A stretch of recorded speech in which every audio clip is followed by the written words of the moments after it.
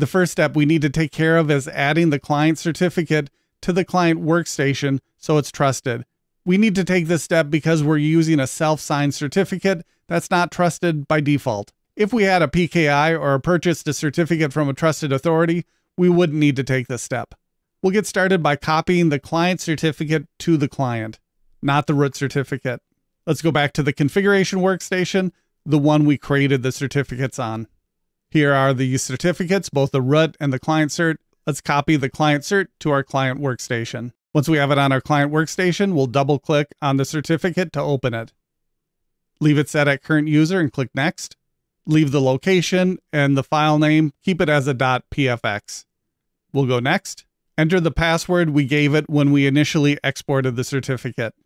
We can leave the rest default and go to Next. Leave the location set to automatic and go Next. And at completing the certificate import wizard, click Finish. We can click Yes at the security warning. It looks like that was successful. Let's click OK.